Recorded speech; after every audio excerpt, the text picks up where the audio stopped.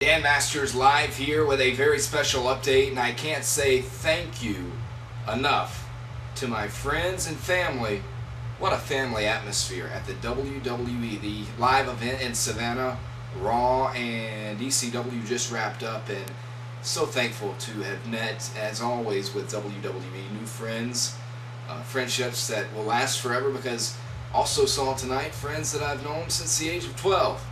And my, how time flies, but I do appreciate everything that's ever been given to me over the years, and I value the knowledge that I was able to receive and learn from, even nights like tonight here in Savannah at this live event.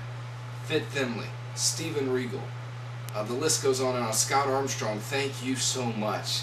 I doubt Scott's watching this, but you know, I couldn't have been there tonight and where I was if it weren't for Scott. WWE security, top notch as always.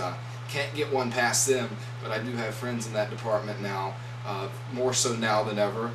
Thank you to Kelly and her sister, and the little, okay, we're not going to reveal everything. This isn't a tell-all, but I did enjoy my experience at the live event here in Savannah, and I encourage you to check out WWE. I know they get a lot of hot heat online and a lot of negative reviews, but this is truly a family show.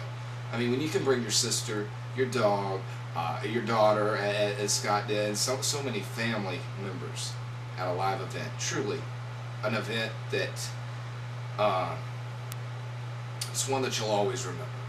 So if they're coming to your city, I encourage you to check it out.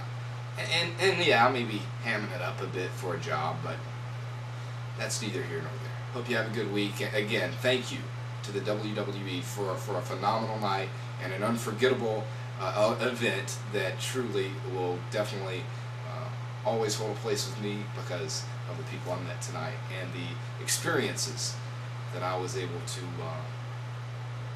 be a part of and learn from. Take it easy.